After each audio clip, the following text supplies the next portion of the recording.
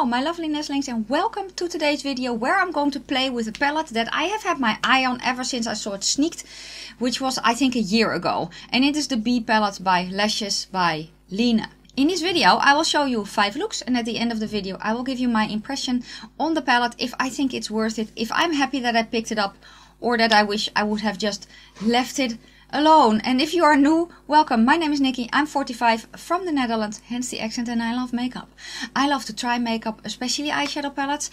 And if you want to learn how to apply makeup on, well, basically a skin that's not as plump and firm as it used to be. If you want to be entertained and inspired by unusual color combinations, then this is the channel for you. Subscribe now, become part of my nestlings, because we are having a blast here on the internet.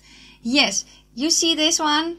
Yes, it's my bumblebee. I love bees. I love bumblebees especially, but bees, oh, I love them. So when I saw this palette sneaked quite a while ago, I was like, oh, I'm going to need that palette. And then when she finally released it last year, I was over the moon. I ordered it on launch. The palette was extremely well packaged. I have never seen a palette packaged that securely. She definitely made sure that nothing was going to happen with it in transit.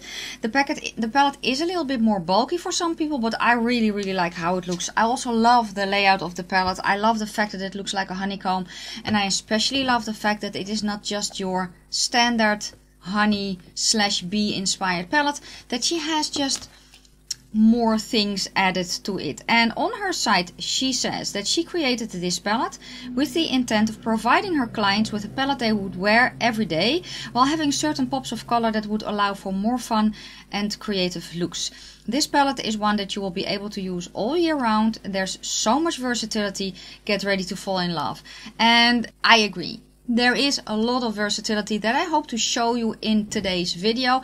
I do have a little bit of a side note though, because the first look, the sound is bad. And I'm so sorry about that. I had thought of refilming it, but I loved how the look turned out, so I don't want to refilm it. But just so you know, the sound of the first look, it's not good. But it will get better with the second look. Timestamps for the looks and the review part will be listed down below in the description box. I will also let you know where I can find it. I will link the palette. The palette retailed for $65 US, and yeah, at the end I will tell you if I think it was worth my money or if I am feeling sad that I got this. You will have to wait. For now though, grab a drink, grab a snack and put your feet up, because here comes look. Hello from the other side. I must have called 1,000 times.